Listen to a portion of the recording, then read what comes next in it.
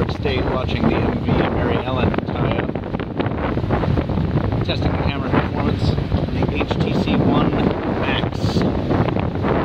Out-of-box defaults. A lot of background noise on this very, very windy day. You can see, keeping the camera as still as I can in this cold ocean breeze. And while the Mary Ellen ties up here, go ahead and take a little bit of a walk. Show you exposure correction. Exposure correction is about average.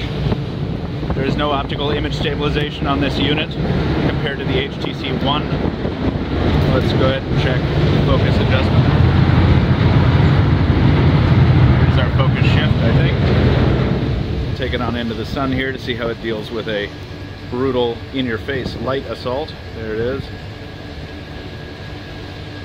And we'll come back around here holding the camera steady as the MV Mary Ellen pulls in.